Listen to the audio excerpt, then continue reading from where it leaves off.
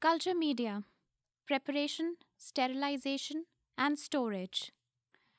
Like everything living, microorganisms too need nutrients, a source of energy, and certain environmental conditions for their growth and reproduction. The microbes have adapted to their natural environment to survive and thrive.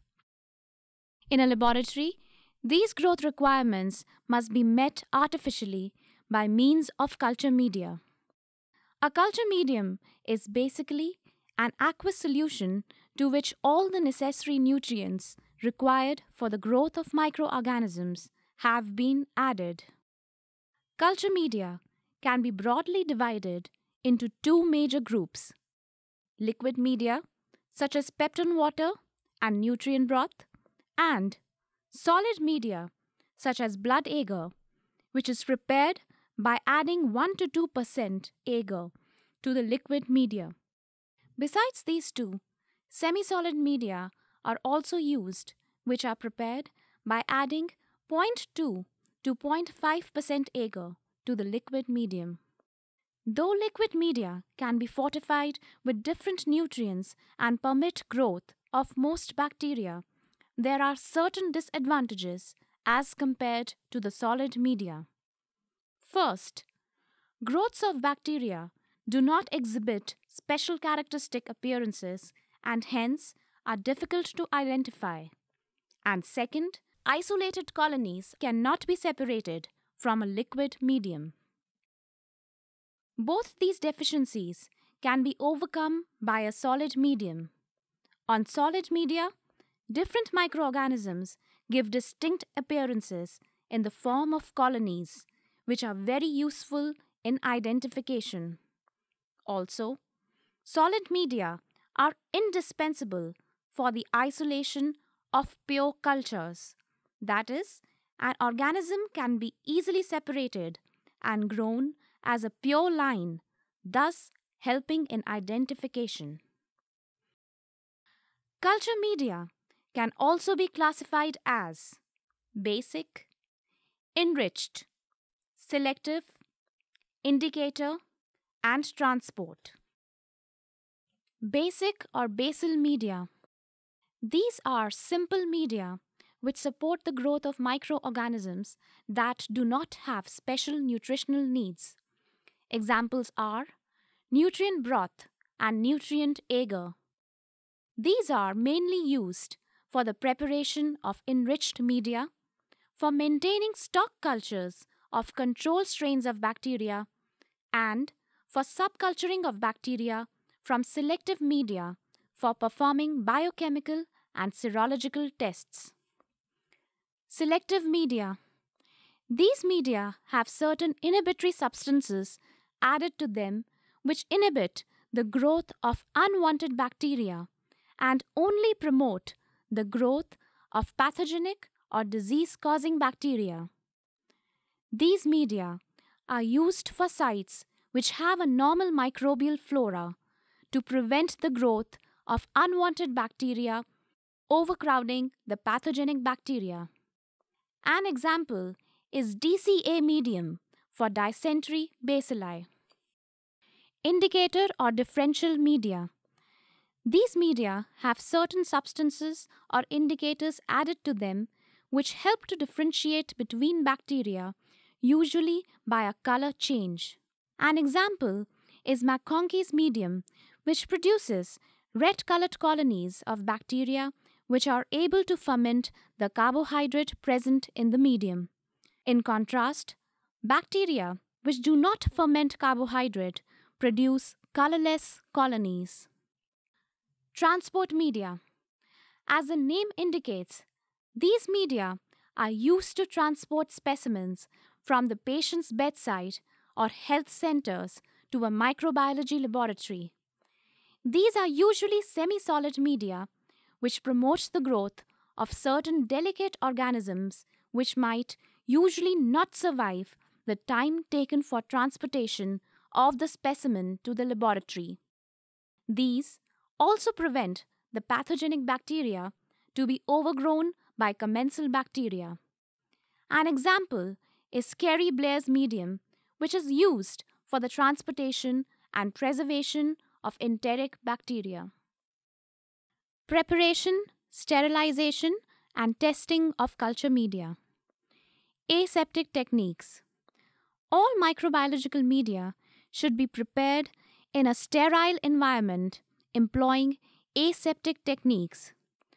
A separate room should be dedicated for the preparation, pouring, and sterilization of the culture media. Disinfect the work area.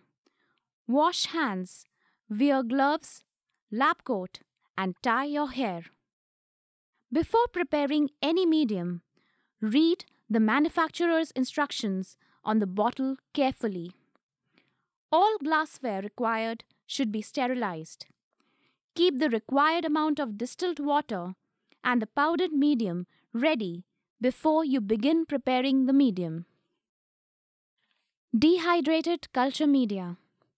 In the preparation of complex culture media, ready-made standardized dehydrated media can be used to ensure good performance and reproducibility. They are less cumbersome to prepare and also less expensive. A minimum of 5 dehydrated media are suggested for a basic microbiology laboratory. Nutrient broth is a broth base from which nutrient broth, cooked meat broth, etc. can be made. Nutrient agar is used to make blood agar, chocolate agar, etc. McConkey agar is used mostly as an indicator medium for gram-negative bacteria. Sensitivity test agar or Mueller-Hinton agar is used for antimicrobial sensitivity testing.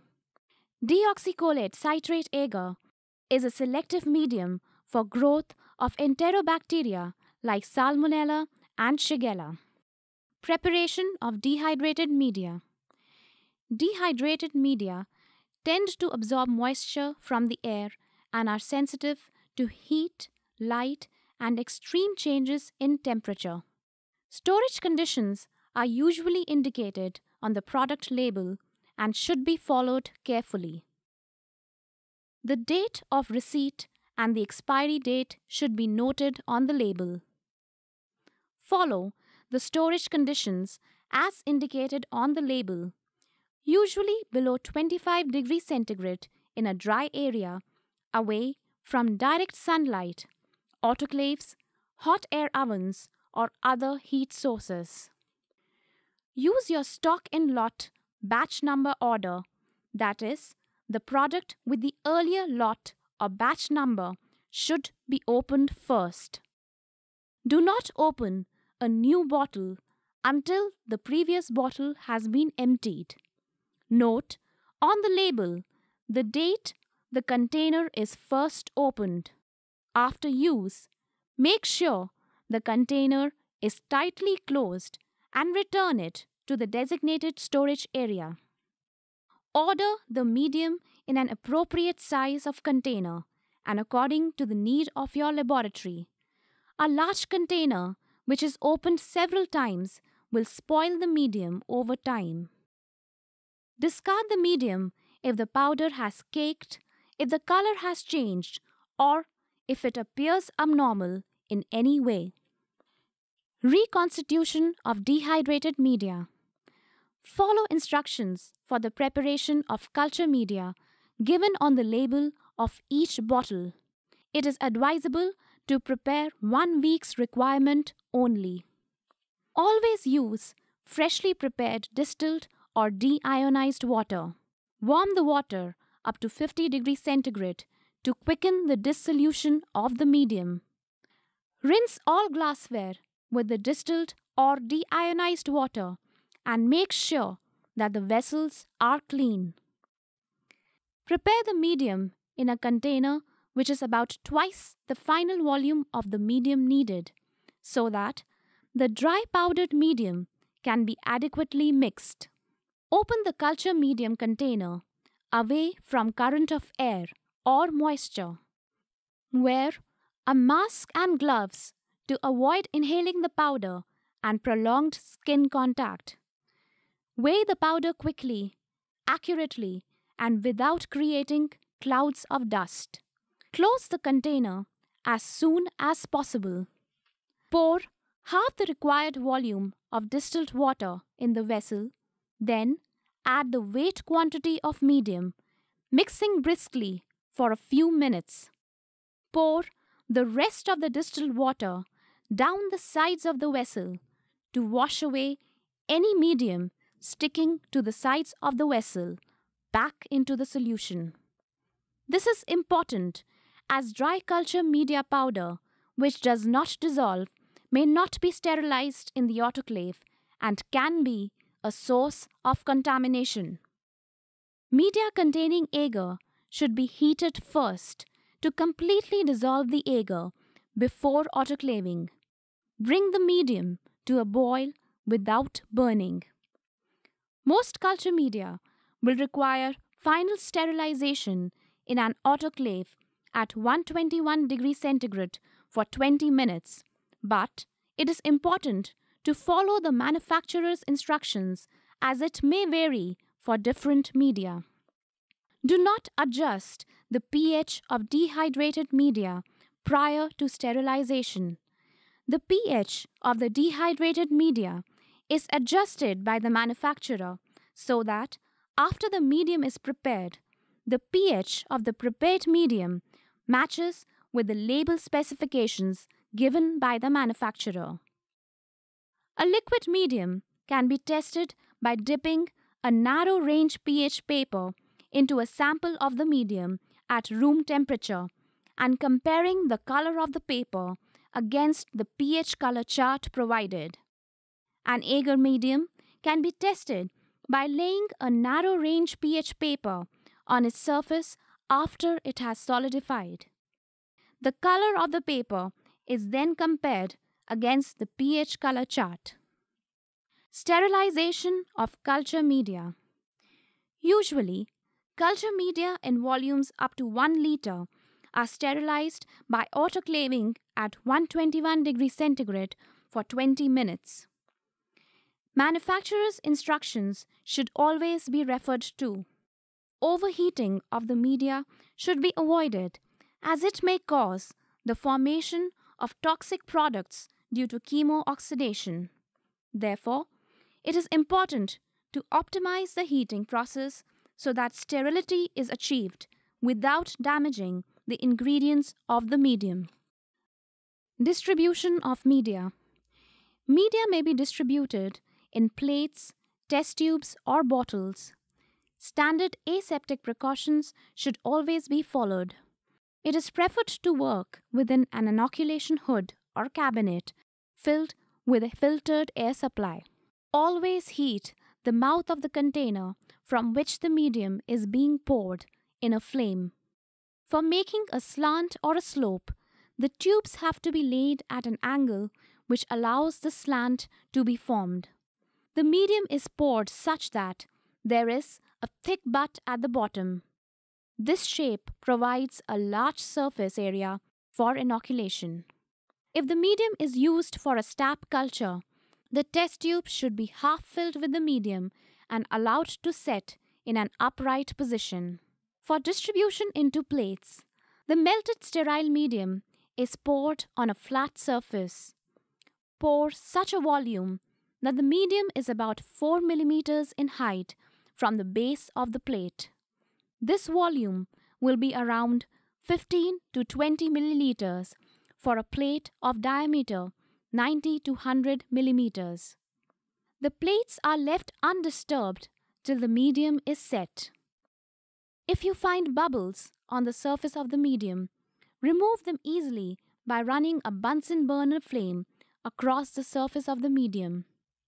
To reduce condensation of water on the lids, the media should be cooled down to 52 degrees centigrade before pouring. When plates have been poured, the steam from the hot liquid condenses on the surface of the medium. This layer of moisture is undesirable and should be removed by drying the set plates in a drying cabinet at 60 degrees centigrade for 15 to 30 minutes. The plate is kept inverted, resting it on the lid to ensure proper drying. All poured plates should have even depth and formed firm gel. The surface of the agar plates should be smooth and free from bubbles. Storage of prepared media. The recommended shelf life of prepared culture media varies considerably.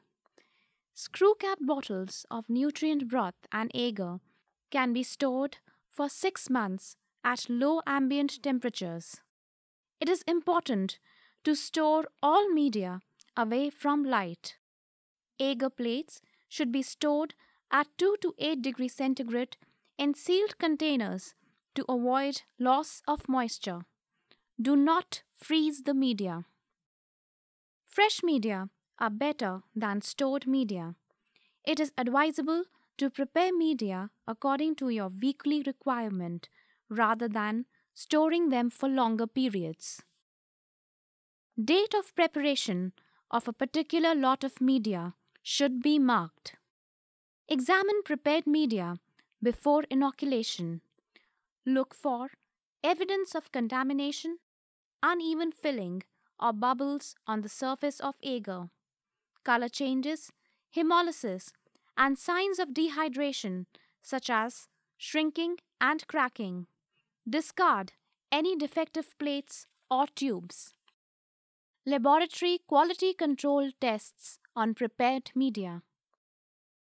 Quality control tests on prepared media should be carried out routinely to ensure that the media prepared are within the satisfactory performance limits. It also helps in validating the method of preparation of the media. Always document any quality control tests run on media in a separate register. Each lot or batch of prepared medium should be subjected to this testing regimen. pH value. The pH of the prepared medium in its final form at an ambient temperature of 25 degrees centigrade should lie within the range given on the product label. The medium should be discarded if the pH value lies outside the specified range. Sterility.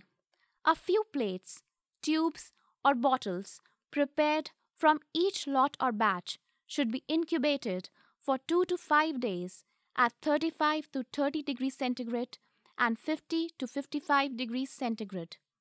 For a lot of 100 or less units, 3 to 5% units should be tested. For a larger lot, 10 random plates or tubes should be tested for sterility. If there is no microbial growth after incubation, that batch or lot can be considered sterile. Discard all sterility samples when the tests have been completed. Growth performance. To test whether the medium prepared supports the growth of bacteria, inoculate a few units with appropriate stock cultures or fresh isolates. Use a standard inoculation procedure. For testing new lots or batches of media, inoculate old and new lots together and compare the performance of the two lots side by side. Stability. The earlier mentioned procedures should also be performed on stored prepared media in order to determine whether the storage conditions are optimal or not. If a medium does not give satisfactory results, even after following all the manufacturer's recommendations, then these steps should be taken. Record the nature of the problem and the method of preparation of the medium. Note the lot or batch number and the date it was received. Call the technical support number of the supplier. Preparation of basal media. Peptone water. This medium is chiefly used as the basal medium for carbohydrate fermentation tests. It is also used to test the formation of indole. This is usually supplied as a golden granular powder with a low moisture content and gives a pH between 5 and 7 in a 1% solution. It is hygroscopic and hence the stock bottles should be kept firmly closed. Follow the manufacturer's instructions for the reconstitution of the medium, and all the directions for preparation, sterilization, and storage of dehydrated media, as mentioned earlier, need to be adhered to. Alternatively, if you are preparing your own peptone water, then the recipe for the medium is peptone 10 grams, sodium chloride 5 grams, and water 1 liter. Dissolve the ingredients in warm water and adjust the pH to 7.4 to 7.5. Filter and distribute as required. Autoclave at 121 degrees centigrade for 15 minutes. Nutrient agar. Nutrient agar is solidified nutrient broth. Reconstitute the dehydrated nutrient broth according to manufacturer's instructions. Add 2% agar to the solution. Heat to completely dissolve the agar without burning it. All the directions for preparation, sterilization, and storage of dehydrated media, as mentioned earlier, should be adhered to. Preparation of enriched media. Blood agar. Blood agar is widely used in medical bacteriology. Apart from being an enriched medium, it is also used as an indicator medium to study the hemolysis of bacteria like Staphylococcus aureus and Streptococcus pyogenes. It is generally poured as plates. Horse blood or sheep blood is most commonly used. Human blood is not recommended. Blood used for the preparation of blood agar should be as fresh as possible and should have been stored at 2 to 8 degrees centigrade, taking care that it is not frozen.